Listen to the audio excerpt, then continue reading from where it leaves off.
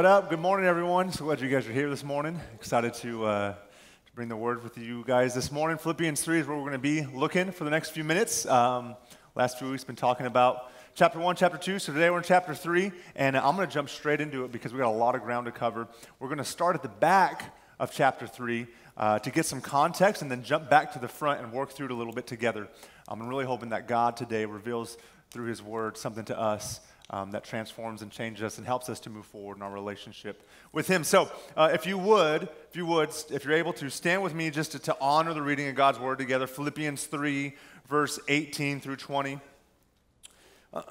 I know you just sat, but we're getting a little liturgical, so we'll go up and down a little bit today. I'm just kidding. For Philippians 3, 18 through 20, here's where we're going to start. For many of us, of whom I have often told you and now tell you, even with tears, walk as enemies of the cross of Christ. Their end is destruction, their God is their belly, and they glory in their shame, with their mind set on earthly things, but our citizenship is in heaven, and from it we await a Savior, the Lord Jesus Christ. See, the context and the framing for us today, and I'm going to go into this here in the next few minutes, is our citizenship is in heaven. And Paul wants to push that into us, and I'm going to help us understand how they were thinking about this back then. But the first thing we have to have in our mind is that, you can underline that little portion, citizens of heaven. Our citizenship is in heaven. Let me pray for us. Father, we love you. And God, we thank you that your word speaks to us. God, that your word directs us, that it refines us, that it transforms us, that it works in our hearts. Father, today we just ask for your Spirit to be here. God, help us to become more like you, to put our hope and our trust and our faith in you. We love you and we thank you in your name. Amen. Grab a seat. Grab a seat. So there's a few things to help us understand the context of this chapter, and this is one of them, and that's why I want to start here before we start working through the rest of Philippians 3. I want to start at the back end of it because this phrase, citizenship in heaven, right, it carried a really heavy political context to it. And Pastor Chad talked about this a couple weeks ago, that there was a political meaning, a political undertone to this phrasing. And the reason for this is because back then in Philippi, it was staunchly Roman. Okay? The Philippians, they held on tightly to their Roman citizenship and heritage. You acted Roman, you thought Roman, you believed like the Romans, your values and your ideals, they were Roman. Roman was a part of your identity. And so to stray from that, to branch from that, to do anything opposed to that was unsightly, was unacceptable, was maybe even punishable. And we see that in the book of Acts. In Acts 16, 19 through 21, what happens is Paul comes to the city of Philippi, and upon arriving, they find a demon-possessed girl, and they cast this demon out of her. And they basically rescue and help her. And her owners, she was a slave girl, her owners get frustrated. And look at what happens when this happens. Paul comes in and he frees this girl. And in Acts 16, 19 through 21, when her owners realized that their hope of making money was gone, they seized Paul and Silas and dragged them into the marketplace to face the authorities. They brought him before the magistrates and said, "These men are Jews and are throwing our city into an uproar by advocating customs unlawful for us Romans to accept or practice." You see, to the Romans, property was more important than humanity. And so to make a decision that valued someone's humanity over my own property was un-Roman. That was pushing up against the culture and the values of that time. And so what we see here is the reason that Paul gets apprehended so quickly is because he violated the cultural norms and the cultural identity of the Romans.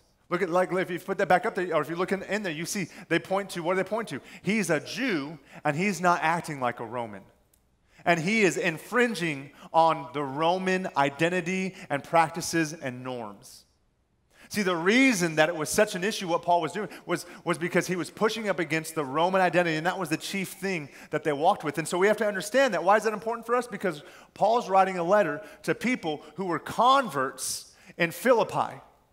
And so they grew up with, and their entire heritage was Roman. They grew up with this idea that I am Roman first. They grew up with this idea that everything I have, everything that I value, my identity is wrapped up into this Roman nation. And so when Paul's writing to them, they're already reading his passage, his scripture, his writings. They're reading it with this mindset, and they're battling with this thing that Paul's going to bring out to them because Paul is pushing up against this identity and this ideal.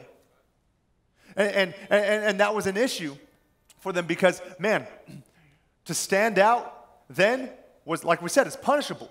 It was disgraceful. It was something that you weren't supposed to do.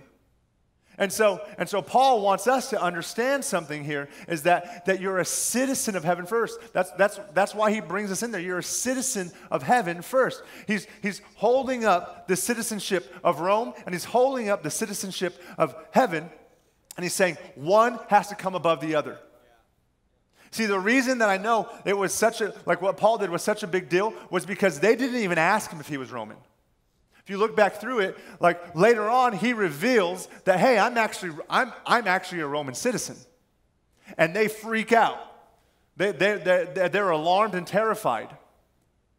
What that tells me is the reason that they were so quick to make the move on him is because they thought no Roman would ever act that way. No Roman citizen would ever think or believe and value humanity over property. No one would ever make that type of decision.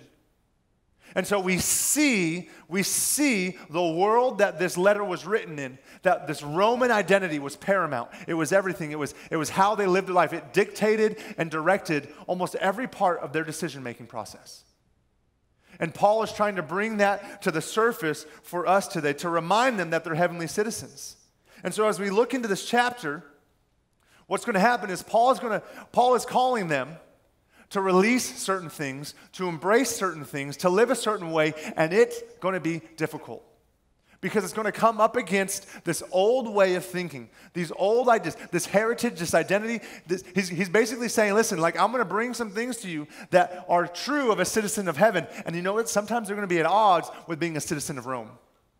And you've got to make a decision about which one is the highest priority. And it's true for us today too. See, this is why I want to frame this for us, because Paul, in the same when he writes to that culture, right, the Word of God is living and active, and it continues to speak to us. And so in every culture through time, right, every nation and every group and every people has had to figure out what are the things that I'm battling up against in my culture. And it's true for us today in America. Like the same way that Paul is holding up the Romans' citizenship, he's holding up the American citizenship to say, man, you're an American, sure, but you're also a Christian, and one of those has to come first. One of those is priority over the other. And this is how they would have understood this writing to Paul, is to say one of these has to stand on top of the other one. And so today, that's how we have to frame our mind a little bit. And so we have to look inward, and that's what we're going to do, is look at this together to see what is Paul trying to bring out? What is Paul trying to say to us? That is the tension and is the battle, and that he's trying to elevate the citizenship of heaven over. And so the question I want to frame all of this in, with this understanding of how they would have read this, is this simple question: what do you hope in? That's where I want to start today. What do you hope in? Because all of us hope in something. All of us put our trust in something. All of us put our faith in something. And maybe a lot of us would say our answer to this is Jesus or the church or God or faith, righteousness through Christ. But I really want to dig into this and push on this idea. What do I really hope in? Because that's the crux of Paul's message through chapter 3. Where is our hope, really? So let's jump into Scripture. Verse number 1 out of Philippians 3. Finally, my brothers, rejoice in the Lord. To write the same things to you is no trouble to me and is safe for you. Look out for the dogs, look out for the evildoers, look out for those who mutilate the flesh, for we are the circumcision who worship by the Spirit of God and glory in Christ Jesus and put no confidence in the flesh. See here, Paul brings to light, this is an early battle that the church had, because you had Jews who were converting to Christianity, and they were bringing with them all their old ways of thinking, all their old ways of living, their obedience to Old Testament laws and rituals and all this type of stuff, right? And so now they're getting converted, and it was essential. Listen, just like the Romans had essential parts, like I'm Roman, that's my identity. Jews that were religious and ritualistic, that was part of their identity as well. And so now they're stepping into this, and all of a sudden, like, they're stepping into life in Christ, and they're bringing this old idea into it as well. And what's happening is Gentiles are converting over to Christianity for the first time. You got Jews and Gentiles coming into the same family, the same tree. And so Jews begin to put the same ways of living onto these new Christians, okay? And these Gentiles, remember, they're Romans. Like, so they're coming in and they're trying to deal with this old identity that they had as Romans, and now they've got these new Jewish Christians who are telling them, no, you've got to do this thing, you've got to live this way, you've got to act this way in order to be accepted by God. They were putting conditions on acceptance by God, and that was an issue for Paul. And so that's why he starts to dig into this. And what we see early on in this, look, he talks about it. He says, look out for those who mutilate the flesh, for we are the circumcision. He's talking about circumcision because that was the thing that they were pushing on. For some reason, in the early church, this was one of the heated debates. It's a terrible church growth strategy, right? Like, if you're going to come to the church, you've got to get circumcised. Welcome, you know? I mean, like, imagine that in Grow Track, right? We're gonna help you know God, find freedom, discover purpose, and get circumcised, right? Like, I mean, that's just like someone new walking through, like, hey, what's that room over there? Like, yeah, we'll take a few weeks before we show you that room. You're still a little more comfortable with us. You have a problem with knives? It's terrible. It's terrible. I mean, it's weird, but that's what it was. There was certain things that they were trying to put their hope and their faith and their trust in. They were trying to bring that into this new life in Christ, trying to bring all this old way of living into this new identity in Christ. And so Paul, what he says, we put no confidence in the flesh. We put no confidence in the flesh because the flesh is temporary. These men were relying on their own morality. These early Jews, these early Jewish Christians, Judaizers, they were relying on their own morality, their own ability to be obedient, their own adherence to these laws, basically to say this is how we continue to commune and to have a relationship with God is by following all these old ways. And so they were dragging this old identity, all this baggage from their history into their new life in Christ. And Paul says this is an issue. He says this is an issue. And the problem that I think many of us have today is that we hope in the temporary. See, this is why I ask you, what are you hoping? Because I want to show you that oftentimes I hope in the temporary. Oftentimes I put my faith and my trust in flesh things. And that maybe you do too. That maybe sometimes on the inside when you're thinking about or when you're dealing with whatever issue you're facing, you put your hope in temporary things. And maybe if I ask you, what are you hoping, you never verbalize that. But the inside of our life shows something different. And so that's what Paul's saying to us is, listen, you should not put your trust and your hope in temporary things. You should not put your hope in your ability to attain good. You shouldn't put your hope in the systems of this world or the heritage of your past. You shouldn't put your hope in the values that you bring into this thing. You shouldn't put your hope into anything else besides the blood and the work and the love of Jesus Christ. Because everything else is temporary. Everything else is temporary. And the problem is that we continue to hope and look to temporary things. And so Paul shows us kind of what it looks like. Let me show you through Scripture how Paul shows us that we look to temporary things. In verse 4, he goes on, though I myself have reason for confidence in the flesh also. If anyone else thinks he has a reason for confidence in the flesh, I have more. Circumcised on the 8th day, of the people of Israel, of the tribe of Benjamin, a Hebrew of Hebrews, as to the law a Pharisee, as to zeal a persecutor of the church, as to righteousness under the law, blameless. Paul has an incredible pedigree. He has all this stuff. Now, why would he rattle all this stuff off, right? Like think about it. Why is he bragging on all of his incredible accomplishments? Like, who likes that guy, right? Like who likes the one-upper? Like, you know, oh yeah, hey, check it out. You got a new truck. Oh, I got 3 of those, you know. Oh man, yeah, friends are over. We're watching the game on the big screen. What is it? Oh, it's a 55-inch. I've got a 92, you know. Like, what? Maybe like the passive-aggressive one-upper, you know. Oh, you went with the base model. No one likes a one-upper. That's not what Paul's doing here. Paul's bringing all of this to the surface for us to understand the way that we hope in things. He's trying to show us because he used to do the same thing. Paul was a lot like you and me. Paul was a lot like you and I. Like Paul, he was driven by accomplishment. Paul was the ultimate achiever. Paul would have fit in really well in the American system today. Because his whole life up before Christ was all about the things that he could have, the education he could get, right? Doing good, working harder, controlling his future.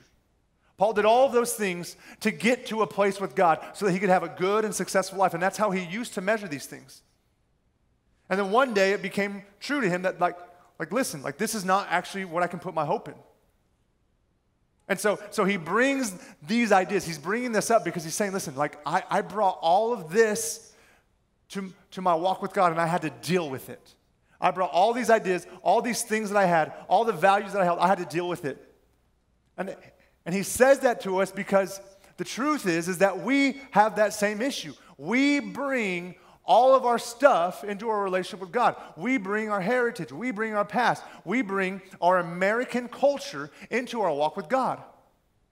Every culture does. Like every person in every culture brings their culture into their relationship with God. So the reason I'm talking about an American one is because we live in America, before you get too upset, okay? But listen, and you're going to want to push against this a little bit. Like, as an American, you're going to want to resist it a little bit. You're going to want to try and say, well, I've got some rights and I've got some freedoms and I've got some ideals and they're based in this or they're stood on that. Well, listen, all I'm asking you to do is to say, what are we placing first? What are we elevating above the other? Just as Paul asked them, are you elevating the Roman citizenship or are you elevating citizenship of heaven? Are you elevating the Jewish Christian heritage or are you elevating the citizenship of heaven? Are you elevating American citizenship and ideals and values and culture? Or are you elevating citizenship of heaven? And that's why Paul lists all this stuff out and says, look at this stuff. Look what I brought in that I had to deal with. And look at what we bring in that we have to deal with, right? Some of the ideas that I think begin to bleed into our life with Christ. Let me outline them for you a little bit. The first one is that you are what you do. You are what you do. I think that's so prevalent in our culture and in our society today. You're judged and you're measured by what you do. Your value is in what you have. So we look to attain and to gain and to retain and to keep and to continue to grow and invest and elevate. Another one is that the only way to get better is to work hard.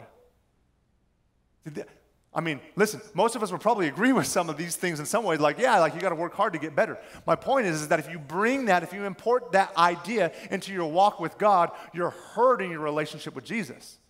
Because these ideas, these values, some of them don't actually work with the cross of Christ. And so this idea right here, especially that the only way to get better is to work hard, that's something that a lot of us walk with and have internalized and believe, and now it's bled over into our spiritual life. Another one, we control our own future. It's a pretty strong American idea, I think, for a lot of us. It's kind of the American dream, right? You control your own future. You as an individual are more important than the group that you belong to. See, this is actually uniquely American from a lot of other Eastern cultures. I've actually got, I'm half Hispanic, and so my whole Mexican side, my whole Hispanic side, it's group culture actually. And a lot of Eastern and Asian cultures are the same that way. Like group culture, the group is actually more important than the individual. I'm not saying one's better than the other. I'm just saying these are the ideals and these are the values that we've internalized, and now we bring these things to our walk with Christ, and now we've got to figure out, how do we navigate these? How do we make it healthy? How do we make it subject to the Word of God? Okay? Another one is competition, right? Americans are competitive. Our culture, competition brings out the best in us, or the worst, right? Competition, though, competition creates the best setting for the best to win, makes you your best. Another value or ideal that we walk in with is don't waste time, right? Don't waste time. On time, every time. Get there early. We don't waste time. And we're so consumed with not wasting time that we never make space to just be with God. Let me just show you why. Because you're like, well, that's not a bad thing. I'm not saying necessarily a bad thing, but what happens when it bleeds into our spiritual life? Look, we don't waste time, so we never settle into a relationship with Jesus. We never slow down and say, God, I'm just going to be with you. We never slow down and say, God, let me just enjoy who you are, your presence and your company. And so we're consumed with going, living. Can't waste a moment, can't waste a second. When God oftentimes just wants to relate and to be with us. That's just a quick example of how this can be counterproductive in our relationship with God. While don't waste time is probably a great thing at work, it may not be a great thing in your relationship with God. See, the problem comes in when we carry all of these things and they infect and we import them into our spiritual life. And here's the problem. We begin to use these ideas as a way to gain or maintain the approval of the culture around us, of the God that we serve, of the people that we walk alongside of. We think that, okay, if I can just keep all of these things up right, then I will have a good and successful life. It's kind of like when people come over, okay? You have people come over, what do? You clean the house, right? Okay, that's just what you do. You got a small group coming over, you got some people coming over, right? And like for me, like the hour before people get there is pandemonium, right? I mean, it's just chaos, okay? Like couches are flying everywhere, cushions, you're finding, you washed a window you didn't even know you had, like this window's been here our whole life, like, and you're on a hunt for every speck of dirt, okay? As though people are gonna come through with a white glove, right? And be like, oh, thank you so much for having us over. Let's see what this looks like. Oh, like, that's my expectation, And to be honest, probably before I was married, it probably would have been terrible, honestly. I mean, probably making the mess worse the hour before you arrived, but my wife has saved me, thank you. And everyone's got that closet, right? You got that closet, it's like, where does this go? The closet. Just put it in the closet. What about this thing? Put it in the closet. That's a child, put it in the closet, like. And so for us, like for me, it's like, okay, got to get it clean enough, in that last hour. And listen, my wife keeps an incredibly clean house, and I got to say that for sure. And she does, it's true. But in that last hour, like I turn into like the dirt finder. Anyways, and so it's we all stuff it in this closet, and it's like people come through, and it makes me feel good because you see I have a clean house. It makes me feel successful that, hey, everything's put together. Everything's nice and where it should be. But lurking in the home is that closet. And I'm hoping nobody opens that and sees all the junk. And it's the same is true for our spiritual life. See, we spin and we work, we try to get all these things done, we try to be respectable, we try to look a certain way, we try to hold all these things together. When internally there's something going on, there's a closet deep inside of me. And I hope nobody opens that up. Because if they did, they'd see all the junk. They'd see all the messed up. They'd see all the stuff that I'm really wishing that I could get rid of, but really I'm not willing to confront it. And so we live that way. And when we allow some of the cultural ideals to come into our life and to infect our spiritual life, when we import them in, the danger is that we begin to rely on those things. We hope in those things. That's what Paul's saying to us is listen, hoping in the temporary, it may make you feel and appear that you have a good life, but it doesn't mean that you have a holy one. Hoping and trusting in, man, I've got all these things put together, okay? I've got all this stuff right. Like I'm doing this thing, I'm doing that thing. Hoping and trusting in all that. It may look you and may make you feel like you have a good life. It may make it appear that you have a good life, but it doesn't mean that you have a holy one. And God is calling us. God calls his people not to a good life, but he says, be holy as I am holy. And so for us, we have to stop and say, okay, what is my hope in? I just told you about how, I clean. The problem is I'm an attainer. I'm like Paul. I'm an achiever. Like, I want to get stuff done. I want to do it. And it just, for me, it bleeds into everything. And so we've got to deal with that. And Paul had that same issue. And so what does he say to us? What should we do? Verse 7. Here's how Paul sees it all. Here's why he brings it all to the light, because here's what it means to him now. Whatever gain I had, I counted as loss for the sake of Christ. That word loss, the actual meaning of it, if you translate it well from the original, it means the word dung, feces, excrement. Paul's saying it's completely worthless. He says everything that I had, everything that I could have had, is a loss without Christ. And so the point I'm trying to bring to us today out of this scripture is that today in our culture, We can depend on things in this life to make us feel as though we are good enough. We can depend on things in life to make us think we don't need help, to make us think that I don't need saved, to make us think that I have it all together. See, all of us, no matter where you're at with God, you have an idea of what a good and what a successful life looks like. Like maybe for you it's financial stability. Like, man, as long as I'm financially stable, man, I'm good. Maybe for you it's esteem and respect from peers. You know, that's what we look at, man. Like, okay, I've got that, and so I feel good about my life because, you know, I'm valued at work, people respect me, and people think I do a good job. Maybe, you know, maybe it's the American dream. Maybe it's property and quality of life and standard of living. Okay, like I've got a better car, I've got a nicer house. You know, I've got a good dog. It's these things that can take us away from what we should really be focused on. Maybe it's more followers, more popularity, more likability. Man, if people just I'm if I'm a likable person and people think that I'm good and they enjoy being around me, then that's a good and successful life. Maybe a good education and maybe being generous or helping people from time to time. Maybe, man, my kids attend church, and so that's a win, right? And some days that is a win, okay? Providing financial stability for my family, or maybe, you know what, like I know Scripture really well. Like, okay, like so that's how I feel good about myself. I know the Word, I can quote doctrine, I know theology, right? And I look to these things to make me feel good about. I worship, I serve, okay? Like let's get into the church life. Like I serve every week. When they call me on my weeks off, like I still show up to serve, and I wish they'd stop calling me, but they keep calling me. I lead a small group. Man, I raise my hands in worship. I attend often. I attend consistently. I even watch when I'm on the boat, on the lake. I even watch on the live stream. And we look to those things and say, man, I feel good about my life. I'm successful as a Christian. Look at all these things that I do. And that's not what a good and successful life is meant to look like. What Paul's saying is that all that stuff is a loss because, listen, all that stuff is really temporary. Hope and temporary things will always leave you hopeless. Hope and temporary things will always leave you hopeless. That's why he says, I count it as loss for the sake of knowing Christ. Why? Because there's only one thing that doesn't leave me hopeless, and that's Jesus.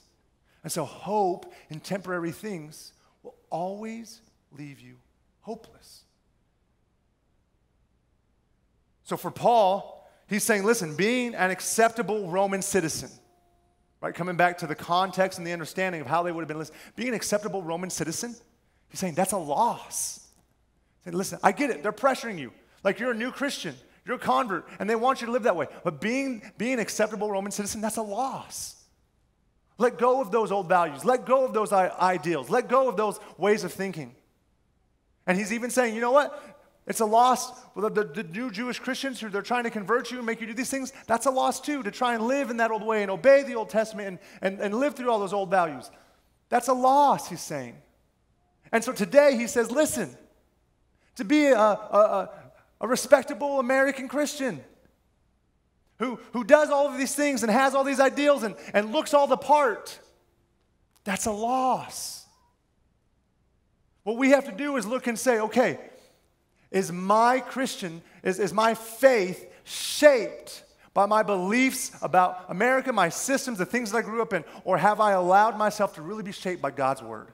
Have I allowed my faith and my spirituality and my trust in Jesus to really be shaped by God's Word, or am I allowing it to be shaped by culture? Am I putting my hope in temporary things by saying, you know, I want a good and successful life, but good and successful looks like all these other things that the world tells me. All these other things that maybe they're a little bit different, but you know what? The value is just important and it looks just a little bit different through the Christian lens. That's all it is. Yeah, it's don't waste time. Well, you know, it's just I'm always trying to be active for God. Right? So you see, it's the same thing. It's just filtered through the wrong lens, and now we're putting our hope and our faith in temporary things. And all these things that make us look good. We're trying to keep this clean house, but the closet is dirty. See, the problem is when you put your hope in temporary things, it's hopeless because as Paul says in verse 8, look at this. Indeed, I count everything as loss because of the surpassing worth of knowing Christ Jesus my Lord, For his sake I have suffered the loss of all things and count them as rubbish, in order that I may gain Christ and be found in him, not having a righteousness of my own that comes from the law, but that which comes through faith in Christ, the righteousness from God that depends on faith. See, hope in the temporary is hopeless because, listen, you're trying to be good enough and you'll never know if you'll be good enough. Like you're trying to, okay, I've got this thing good, I've got more stuff good than I've got bad, so I'm good enough. The problem is you'll never know if you're good enough. And that's why it's hopeless. It's like going to school and not knowing your grades along the way. It's like turning in a homework assignment and then like you don't get to know how you did on it, right? And then you do a test and you don't get to know whether you failed or passed, whether you got a C or D. And some of you, like that's how you lived through school anyway, right? You're like, there's the stuff. Tell me about it at the end of the year if I made it. Can I walk? No? Okay, we'll try it again next year. Third time's a charm, And imagine the hope, like imagine the frustration, the hopeless state you'd be in, just like, I don't know if I'm passing, I don't know if I'm failing, I don't know where I'm at with this. That's how so many of us live our Christian life. Because we're putting our hope in trying to attain these things. We're putting our hope in trying to live up to standards from the world around us, from the culture around us, from the ideas that we imported in, and not putting our hope in Jesus and Jesus alone. And so this is what Paul says to us. He says, listen, everything is lost. Everything is lost. The only righteousness comes through faith in Christ, only comes from God that depends on faith. And so when we put our hope in God, we get to know him better. We allow him to touch our heart. Deuteronomy 30, verse 6, it says, and the Lord your God will circumcise your heart and the heart of your offspring so that you will love the Lord your God with all your heart, with all your soul, that you may live. Listen, understand this. He works in us. You got to get this. He works in us so that you will love him more. God wants you to love him more. That's why he did the work that he did. That's why he speaks to you, and that's why his word is for us, and that's why the work of the cross happened, so that we could love him more. And so many of us think that we're going to do more for him. No. You're just going to love him more. If you would step into that, then everything else would begin to fall into place. But we're living, spinning, looking for temporary things, chasing all these other things that the world will throw at us, the world says is valuable, that we've imported these ideas into. And Paul is just saying, listen. Don't forget to remember Jesus. He's saying, listen. God just wants you to love him more. So don't forget to remember Jesus.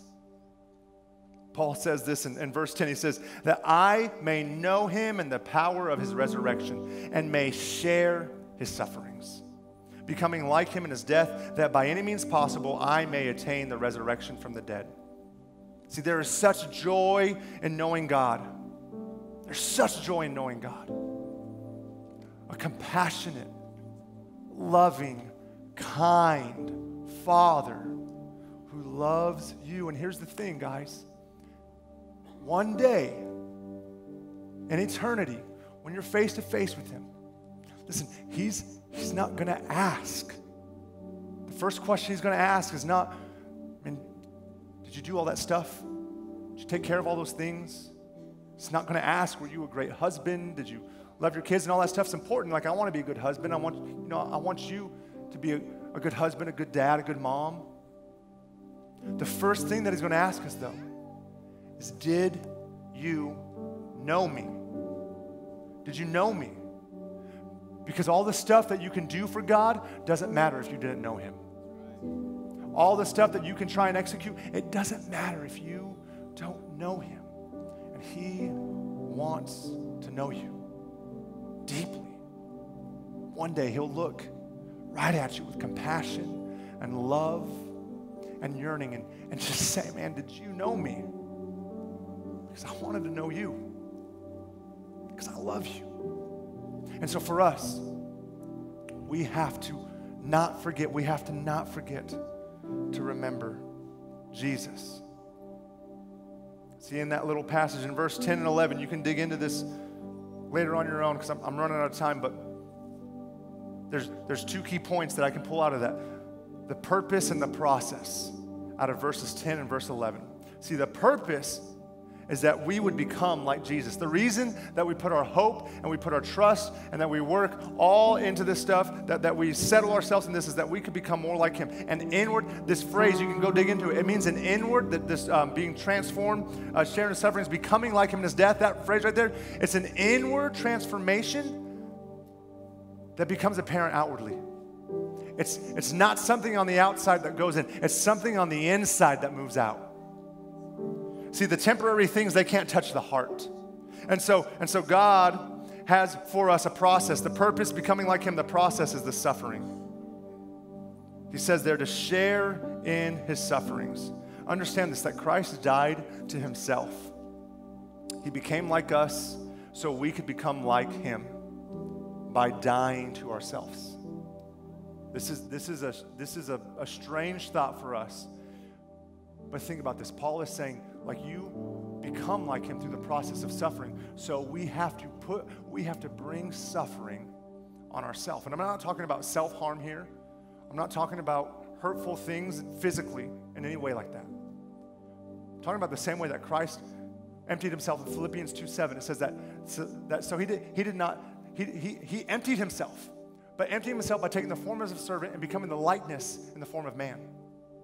Christ literally, he said, you know what? I can keep all of these things, or I can empty myself and step down and humble myself. And so he emptied himself of all of his power. He emptied himself of all of his this, and it's really deep, try to understand it, but this Godhead that he had, and he became like man, and he emptied himself of all these attributes. He emptied himself and let go of all these things that he could have held on to. And that's what Paul is calling us to do. When he says, sharing his sufferings, he's saying, empty yourself. Let go of all the things that you want to hold on to. Let go of all of the ideas, all of the dreams, all of the passions, all the stuff that makes you feel good and feel like you're successful, all the stuff that makes you feel like you're hitting it right and you've got the Christian life and you're doing everything you're supposed to be doing. All that stuff that makes you feel like I'm good enough, let go of it, because you'll never know if you're good enough. And if you would just empty yourself, if you would empty yourself of the Americanized form of these ideas that have begun to bleed into your Christian life. Every culture's got to do it. Every culture's got to face it. We just have some unique ones to us. But we've got to deal with them. We've got to begin to empty ourselves so that we can become like him. Because that's the goal. So the question today in summary that I want to end with is just simply this. What must you lose so that you can gain? What must you lose so that you can gain? Verse 12, it says this, not that I have already obtained this or am already perfect, but I press on to make it my own because Christ Jesus has made me his own. See, I love this thought. That this is what Paul leaves us with. Listen, you are his. You are his. He's saying, listen, all that stuff that makes you feel good, all that stuff that makes you feel like you have it all together, all that stuff that you're relying on, it's temporary. There's only one thing to put your hope in, and that's that you are his, that he loves you, that he's taken you in, he's adopted you. This is the cry of a man who's already walked with God, and he's saying, I want to know God more. And so my question is, church, where is our cry to know God more? Where is our cry to say, God, I need more of you? We cry out for more of the temporary. We cry out for more of success. We cry out for more attainment. We cry out for more achievement. We cry out for more entertainment. We cry out for more money. We cry out for more stability. We cry out for more comfort. But where is our cry to know God more? Because if we would cry out for that, man, he would step into that. We would experience him. We would walk with him. That cry comes through us emptying ourselves. What must you lose? What must you lose so that you can gain? Jim Elliott says, he is no fool who gives up that which he cannot keep to gain that which he cannot lose.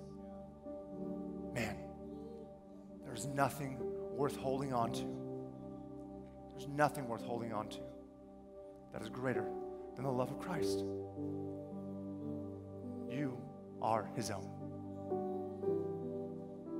Just ask you to just sit in that, remember that today, that we are his. And because of that, we don't got to be good enough. We don't got to put our hope in all these other things. I can let go of all these ideas, all these values, all these other things, and just step into a knowledge and a love of God. Let me pray for you today, if you would, bow your head. Just to allow us a moment of private reflection. Just ask you to think for a second. Where's my hope? Is my hope in temporary things? Just privately, but just between you and God, just ask God right now, God, to reveal, God, is there things that I need to let go? Some things that nobody knows, some ways that I validate myself that nobody sees. Things that I put my trust in that I need to release. At work, at home, with my family, my money, my finances, in my church attendance. What is it? Just allow God to speak to you right now. What do you need to lose so that you can gain?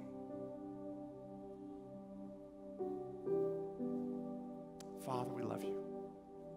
God, we thank you that you love us, that you made us your own. God, help us to walk with that today. Help us to remember,